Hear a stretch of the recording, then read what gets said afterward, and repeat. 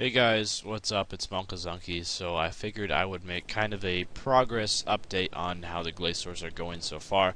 I have been killing Glacors a lot lately, and also I wanted to clear a few things up about the guide that I made yesterday. But first of all, I'm on 20 shards at the moment. I have only one in my inventory, but in the bank I do have 20 more, so I'm 1/5 of the way towards my second Armadyl Battlestaff. I'm pretty excited about that. Also, one of the main reasons I'm at Glacors is, well, not only you can momentum and still get fairly decent kills per hour. Oh, I almost got exploded by that guy. That's what happens when you're recording. Sometimes it's hard to, commentate and pay full attention and all that. But anyway, part of the reason I'm at Glacors is I'm someone who does like to go for XP past 99 in a few skills. Not most of them, but defense being one of those skills, and this is actually 300,000 defense XP per hour while momentuming, so I do get fairly good progress towards that 200 mil. Defense is probably the only realistic skill that I could get to 200 mil one day. I would like to say farming and Slayer as well, but I don't know how that is ever going to happen. But anyway, yeah, I did just pass 54 mil defense today, so I guess that's another landmark. Every 2 mil defense XP, you get a nice little A-log update, so that's pretty cool. So it should now say 54 mil defense in my A-log. And also, 500 kills since my last pair of boots. I got a pair of boots. I don't have them in my inventory because I actually got them at like the very end of last trip, one of my last kills of the trip, and I got Rage Fires. So I have my A-log pulled up right now, and we just go, and yep, this is me, and I got a pair of Rage Fire boots. And also during that trip, I got 69 kills in one trip, which is the most kills I have ever gotten during a trip. So I thought that was pretty cool. I was just using the Penance Aura that trip and kind of going beast mode, so I managed to pull out nearly 70 kills in a trip, and I also got 8 shards of Armadyl in that trip, which I was very relieved about because I had gotten a couple 50-kill trips without getting a single shard, and I was beginning to get worried that Glacors hated me. So luckily I was able to pull out, 8 shards of Armadyl in one trip, which is also the most shards I've ever had in one trip. That was pretty cool. And a pair of boots to go along with that. How cool is that? That's like the ultimate Glacors trip. Doesn't get much better than that, guys.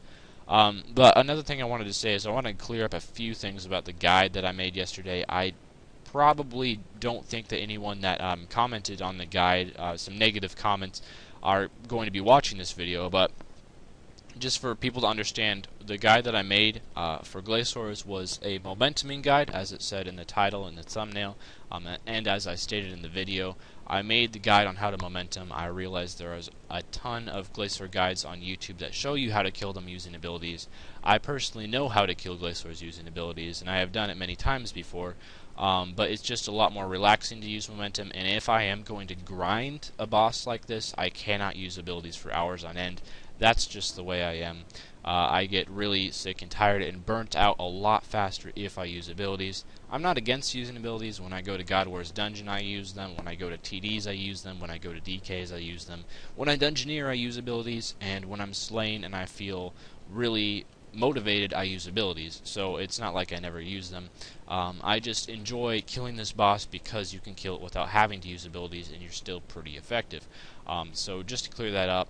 Also, I did state during the guide it was a medium wealth guide, and a few people commented, you need to use Virtus Wand, and I can't really afford that at the moment. If I did, I would have if I had a Virtus Wand and Virtus Book, I would have shown it in the guide, but unfortunately my funds at the moment do not allow for me to afford those things, unfortunately. But hey, maybe if I get lucky at Glacors and get a few pairs of boots, I might be able to afford Virtus one day.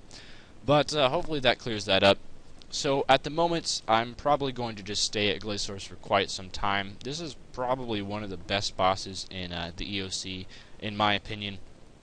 One thing that a lot of people don't realize is actually bossing. I think bossing is so much better in EOC than before EOC, when we still had the special attacks and all that.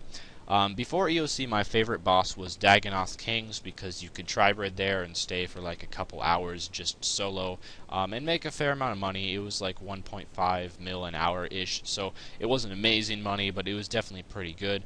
You can make a lot more at QBD these days, but before EOC, we didn't have the 3.5 mil an hour guaranteed boss, unfortunately. But Dagannoth Kings was really consistent, and I've never been the luckiest player on RuneScape, but before EOC, much more so. I was very, very unlucky. My luck has gotten a little bit better since the evolution of combat, but I always got really frustrated because I would go on those long Vandos trips and never get a single item.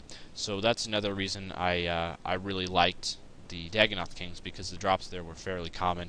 If you did a 2-hour trip, you would almost always get at least one drop there. And actually, Dagannoth Kings are not, as many people believe, they're not impossible to solo in the evolution of combat.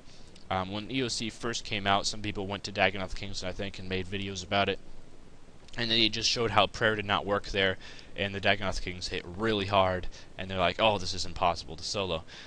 So it's not impossible to solo, and I definitely would have made a video at Dagannoth Kings if I could, but my internet has been terrible. I've been DCing constantly. This is actually my third take at this video, because during the first 2 takes of this video, I disconnected in the middle of the video, and you just had my character just standing there for like 30 seconds, and the screen wasn't moving at all, so I didn't think that was very appropriate for the video, and also the commentary wasn't really the best, so I decided to just take it over. But unfortunately, yeah, I have not been able to do fun bosses like Dagannoth Kings and the like, and Tormented Demons, one of my favorite bosses.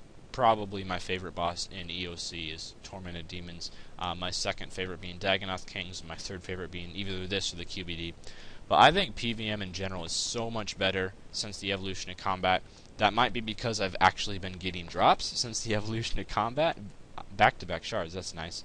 I'm not sure if that's the case. I'm not sure if it's just a lot more fun to actually do stuff at bosses rather than just click a piece of food every once in a while and watch your character smack it with a rapier. That never really appealed to me all that much, but I found myself able to actually kill bosses for much longer periods of time since the evolution of combat. And also the fact that I actually do get drops now is that helps a lot. I made a Excel document recently with all like the drops in the game, and I noted down all the drops that I've ever gotten, and I thought it would be cool one day to like receive every drop from every boss ever. With the Corporal Beast and Nex in the game, I know that probably would never happen for me, just because I don't really want to get all the sigils or all the Nex items. That would just take an age, and those aren't bosses I really enjoy doing. But anyway, yeah, that's about me. I really have been enjoying PVMing a lot more recently, and hopefully I'll be able to make some more PVM videos, because I know a lot of people enjoy those. Not everyone enjoys the skilling vlog. Some people would rather see me, making a vlog at Glacors or Tormented Demons and stuff. I do actually have some footage from a TD's trip I had duo with a friend, and it was pretty crazy, so I guess I'll put a little bit of that footage in at the very end of the video, and you can just see exactly what that was like. But anyway, that's all for this video. Hopefully you enjoyed the vlog. If you want to see me doing vlogs at Glacors or some other kind of PVM instead of skilling, I could definitely do that in the near future. So, yep, that's all. Farewell.